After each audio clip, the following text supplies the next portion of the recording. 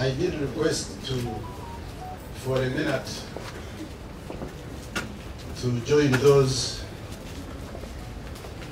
who have been here since the person of Comrade and our leader, General Elly Tumwine, to say something about him. I've been away. I had to cut short my trip. I had traveled. That's why I was not here for the last few days.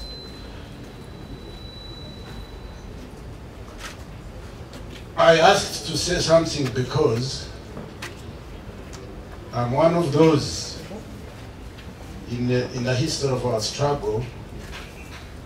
At some point, I was so close to Afande Elly as his personal bodyguard. And you know, for those military people here and other big people, bodyguards are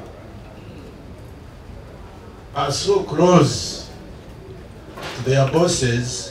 I think after their spouses, they are second the closest people. So I know, or I knew that time, Afande Tumwine so well. It was around mid-1983 when I was very far from where the headquarters was, on a detach with a few other comrades. One of them was Anthony Chakabare, and another one, retired Brigadier General Moses Sentongo Diva, that I received a message calling me to go to the headquarters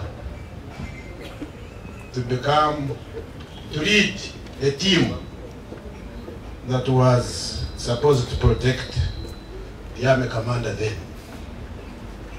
I reported and started work. So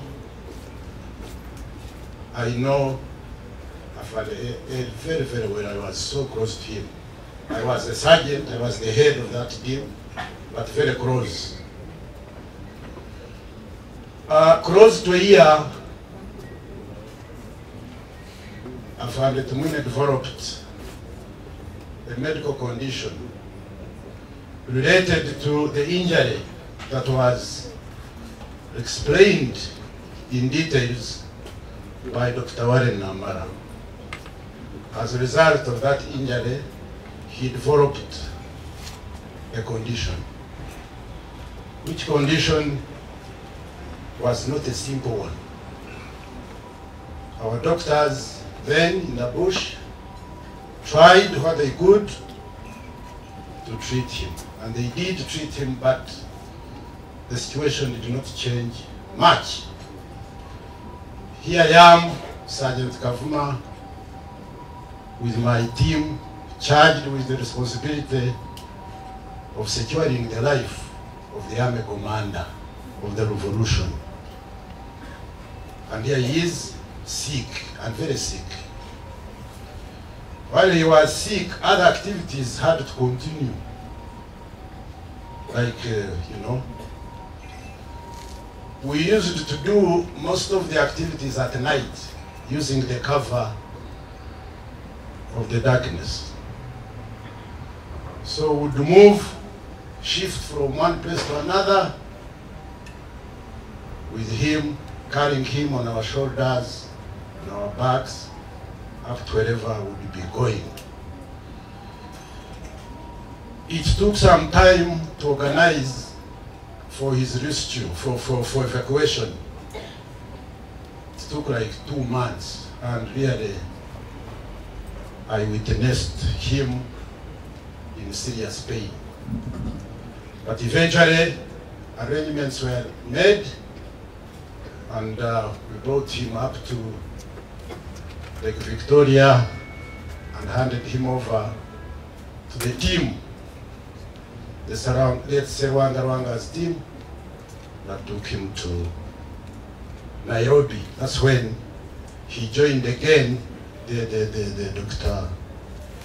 Warren. So, because of that moment, I thought I should say something. But for now, that is not important. That is what I want to say now. But I used it to give you the background. Ahawenji nemuka kugamba. Ekinani ndagamba I know abantu bengi bagambire bamugambire byonna twene bitoro kumanya. So I don't want to repeat those. But I want to pick one thing. I have been having arguments with colleagues and other people about the meaning of the word cadreship. Many people tend to confuse ordinary support or even voting for the party you want as being a cadre. Those who put on party colors and sing party songs, they claim to be cadres. I'm a cadre, or I want this because I'm a cadre.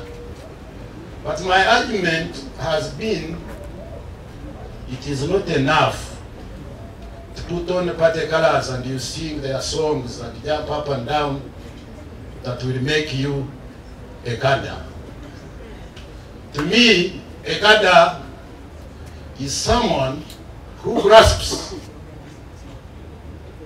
the ideologies, the aims, the objectives, the intentions of whatever you believe in.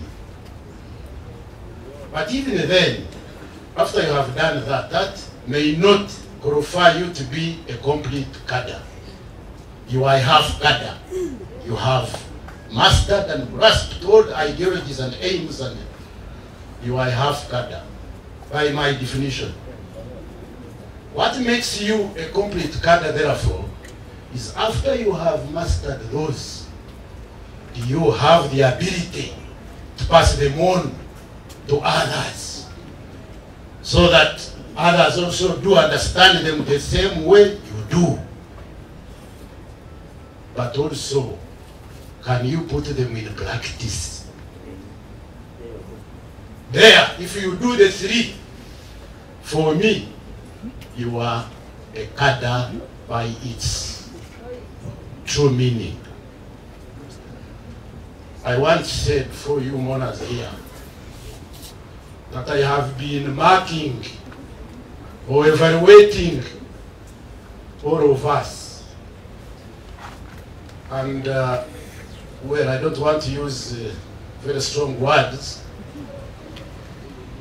but I think Elly Tumwine is one of the few, has been one of the few cadres I have seen. Because he has all the three.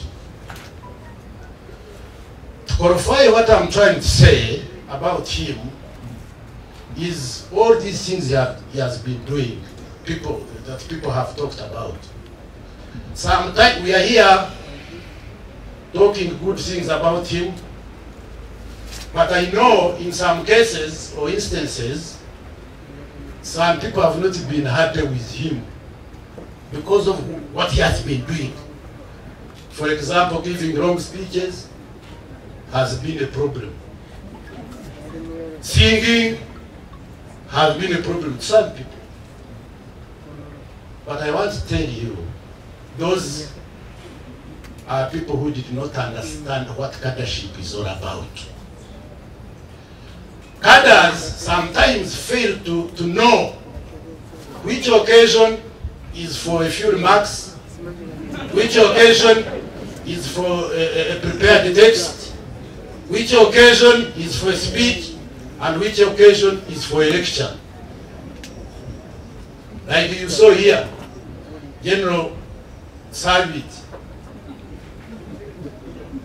The occasion was for a few remarks.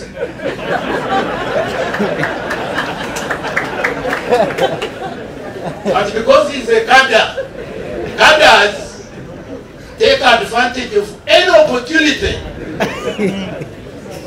give a lecture. Because you have that feeling in you that people must understand things the way I do understand them. And that's why General Tumwine wants to talk on every wedding and function, but not only talking, actually lecturing.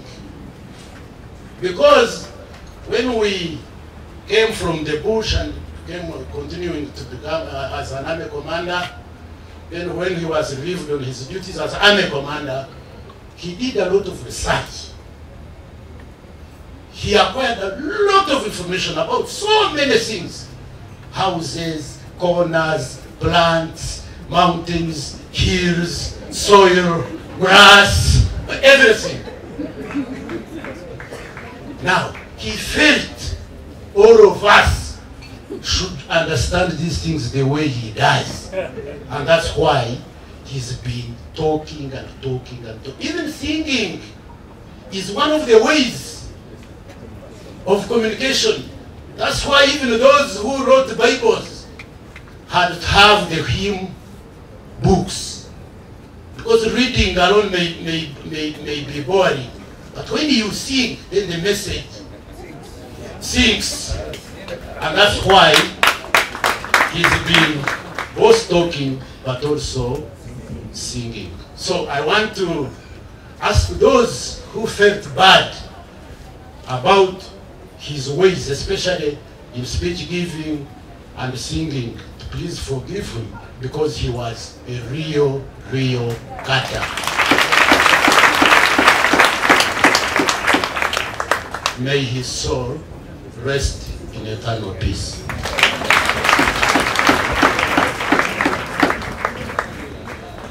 I think you all agree that General Sam Kavuma is also a cadre.